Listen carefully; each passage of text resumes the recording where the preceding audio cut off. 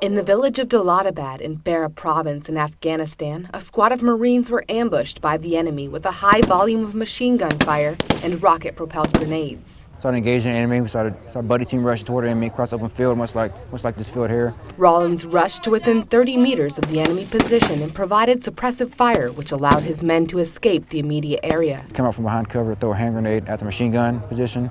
But they hit me with the RPG. I don't know how far it threw me, probably about 5-6 feet, maybe a little further.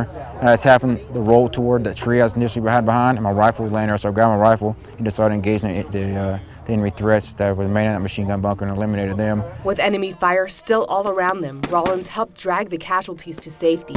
His aggressive actions in the face of the enemy provided relief for his squad and earned him the nation's third highest award, the Silver Star Medal. Super proud. There's not too many Marines who have received the Silver Star, and so I feel proud to be amongst the Marines that have received it. It doesn't surprise me that he got it. He'll give you a show off his back. I know it's kind of cliche, but he will. He really will.